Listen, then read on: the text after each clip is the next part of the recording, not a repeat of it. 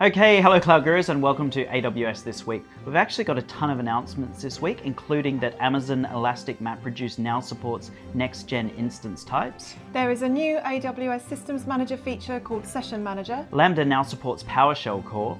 AWS Config now supports Code Pipeline, and we announce our Guru of the Week. You're watching AWS This Week with me, Ryan Kroonenberg. And me, Faye Ellis. So Amazon EMR, or Elastic MapReduce, now supports a whole new load of instance types. And if you haven't used EMR before, it's a fully managed, scalable big data platform which is based on the Hadoop framework.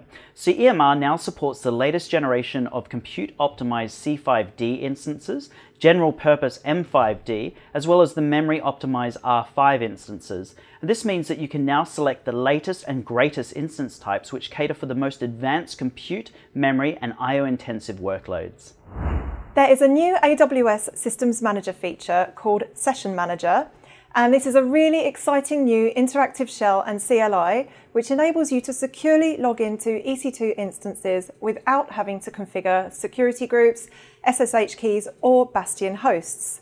It uses a private connection called AWS Private Link between your VPC and your instances to avoid sending traffic over the public internet. And sessions can also be audited using CloudTrail, and keystroke logs can be sent to CloudWatch logs or S3.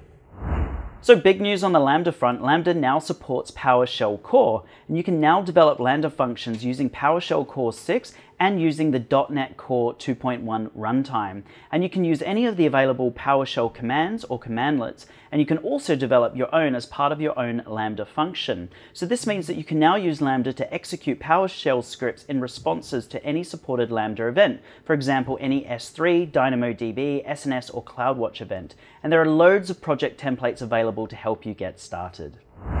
AWS Config now supports Code Pipeline. And if you don't remember, AWS Config is a configuration management tool, and Code Pipeline allows you to automate your code release and delivery processes.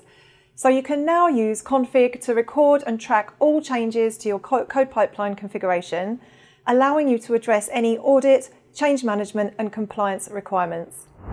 So on to Guru of the Week, and the correct answers this week were B and C, and loads of you got it right, but the person with the best answer is Harish Pawar.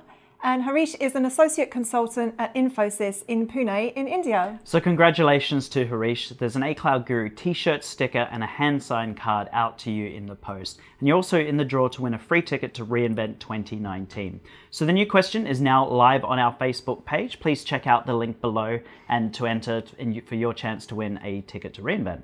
And that's all from us. You've been watching AWS This Week. Keep being awesome, Cloud Gurus. And we'll see you next time.